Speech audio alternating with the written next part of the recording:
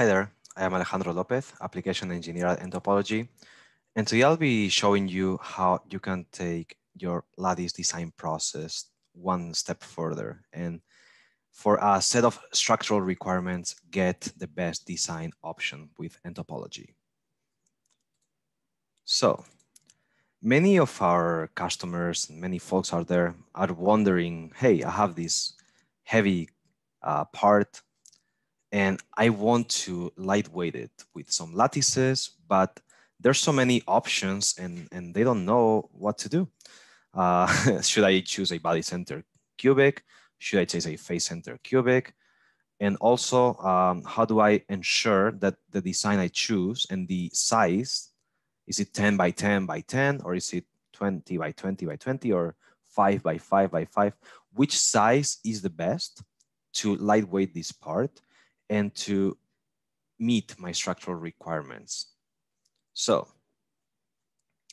you know that with nTop, we can do things like latticing based on simulation data. So you see, in this case, we had run a static analysis on this rake pedal and automatically thickened the lattice based on those stress results from that load case. That is very interesting, but that doesn't quite answer the question, to be honest. I mean, this is a very useful workflow in terms of I want to only add material where I truly need it. But if we want to really explore all options very fast and make the best choice based on some structural requirements, it's a bit more complex, but you'll see that with nTopology, this is quite achievable and you don't need to spend crazy amounts of time doing it. Let's have a look at the problem. So first, I'm going to show you the problem that we solved here, what methods we use, what results we use, and then we'll jump into the software to show you a bit more in detail how we did this. But basically, this could be any part. In this case, it's a connecting rod that we are loading laterally with 100 kilogram load or 980 newtons. We have some restraints at the bolted regions. And then we have a region where we want to lightweight this part. We want to add some lattice infill. So also, we know that the material that we want to use here is titanium, and this gives a yield strength of 720 megapascals. But typically in structural design, we use safety factors. So we'll use a safety factor of 120%. And these are the requirements that we have for this part. So this part of an assembly, of course, and we cannot let this displace as much as we want. So we need the displacement to be below 0.8 millimeters. And also, in terms of safety, we need the von Mises stress of this part to be below 546 megapascals. So those are the structural requirements for this part and this load case and this material. And then the design goal, what we have been told to do is we need to lightweight this part with some lattice design that is as lightweight as possible, but that meets the structural requirements. So here, there's different variables that we need to consider: the lattice type, the lattice size, and the lattice thickness. So what lattice type should I choose? What unit cell size should I select? And what thickness should I apply? So it starts getting a bit complicated, as you can see, because there's so much choice, so many possibilities. This is not a classic manner of designing, really. We are opening the possibilities to modeling the inside of objects in much more complex ways. So we need smart ways of dealing with this complexity in order to make the best design decisions.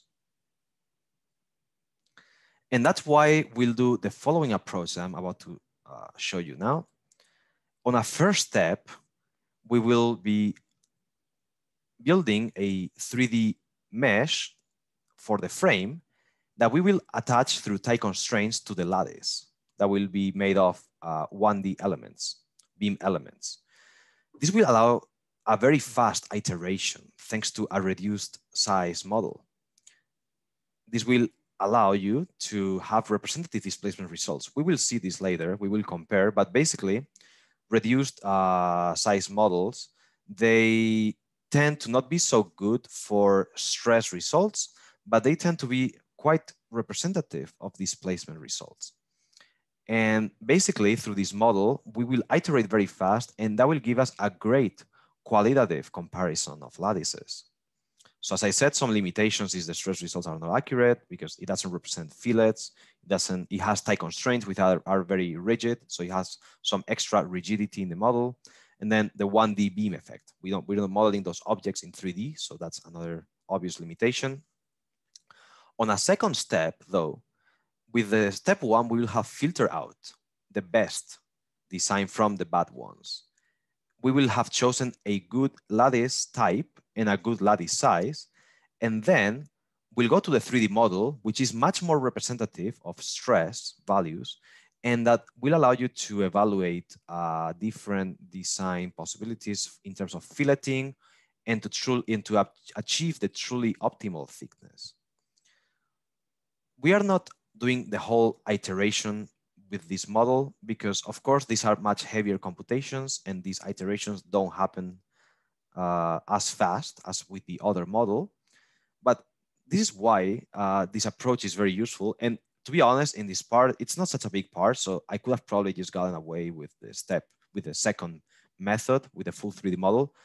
But if this part was much bigger, you would definitely need this approach to make this design process not so time consuming. All right, so first I'm going to show you what results I obtained, and later I'll show you in detail how we achieved this. So I tried different lattice types with my first step with the 3D frame and the 1D lattice. And for each one of those lattice types, I obtained the lattice size. So I started at a lattice size of 10, 10, 10, and then I went smaller and smaller in order to meet the displacement structural requirement, which was 0.8 millimeters.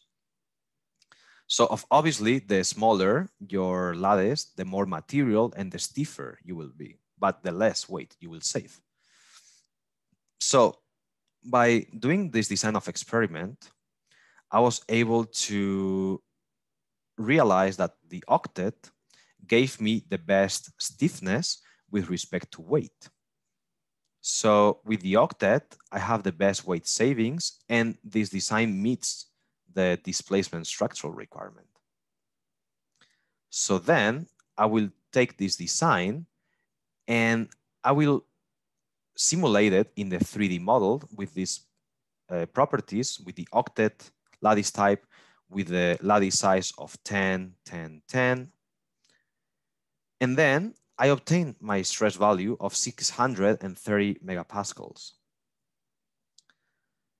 So when I see that, I realize, okay, I am meeting my displacement requirement, but I'm a bit off in terms of stress requirement. So I need to tweak the model.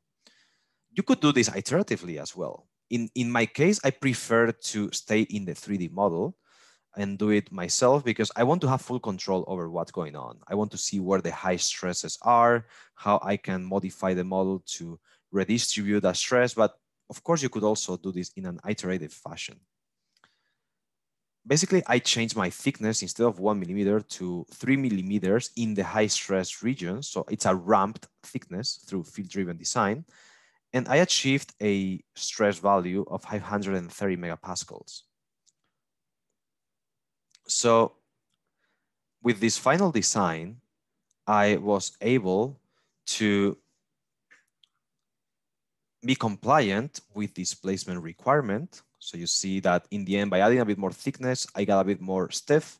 So I'm at 0.68 millimeters, which is below 0.8 millimeters. And then I was also compliant with stress requirement, which is I obtained 532 megapascals, which is below 546 megapascals. And the amount of weight that I saved in the end was 29%. Of course, this could have been done in a more refined manner, but I'm just showing you the idea of how you can select the best lattice design and to get the best weight savings while keeping your structural requirements. All right, so this is the exercise that I've done. And now I'd like to show you a bit more in detail how this was done. So the first step, if you remember, here we can see it, the solid mesh, the lattice mesh, and then those tight constraints connecting the both of them. And then we have the static analysis set up. And you see at the end of my workflow, I have the lattice type and the lattice scale as inputs. So these are the inputs that I'm iterating with in order to achieve the best design. So I did that through, I connected nTop with Python, and with those two inputs, I can iterate on the displacement and, sorry, on the lattice size and on the lattice type. So I think this will come a bit more clear here on the right-hand side. So you see on each iteration, I do a lattice size and a lattice type, and I check what the max displacement is. So in this case, well, this is an error. It should be meters here because yeah, it's in meters units. So here I obtain 6 millimeters, but my requirement is to be below 0.008 millimeters. So that iteration, the next iteration, we went down in size for the same lattice type. And then I passed from 6 millimeters to 3 millimeters. So that's much better already. And then it keeps doing it until it reaches the design that meets the displacement requirement. So for the simple cubic lattice type, by the time I reach 333 millimeters of lattice size, then I reach the below 0.8 millimeter requirement. Okay. And then we did this for a bunch of other lattices. So here are all the lattice types that I tried. Here is the dictionary. So I tried simple cubic, body center cubic, face center cubic. I also tried diamond. I tried fluorite, octet, and truncated cube. So you see, I tried quite a bunch of lattice types. And I have them all. I set up this workflow so that, sorry, this one, so that it would export some text that gives me information in terms of weight savings for each lattice type and each lattice size. This is the way, this is the information that I used to build this table that I showed you. And then I was able to evaluate the best lattice type. So the most amazing part of this is I was for so many parameters that I can choose from. In only 9 minutes, you see the first iteration happened at 2:21 p.m. and then the last iteration happened at 2:30 p.m. In 9 minutes, I was able to choose the best lattice and the best lattice size for this structural displacement requirement. And then all I had to do was to go to my 3D model. And then initially, as I showed you, I had a stress value of 613 megapascals. But then I just changed the thickness from 1 to 3 millimeters. And then I saw that now I am right below the threshold. So I achieved my optimized design, the best lattice type with the correct lattice size and with the correct lattice thickness. So you see, it's not that difficult. You can download these files as a reference, use them in your parts. If you have much bigger parts and you want to use lattices on them, and you want to really get the best lattice type, the best lattice size, all of these questions are not so complicated. With this method, you will be able to achieve that optimal design. So I hope that was useful for you. Thank you very much for your attention. And don't hesitate to check our nTop live videos on our website. There's a lot of nice applications there from myself and my colleagues at nTop. So I hope that was useful. Thank you very much, and you have a nice day.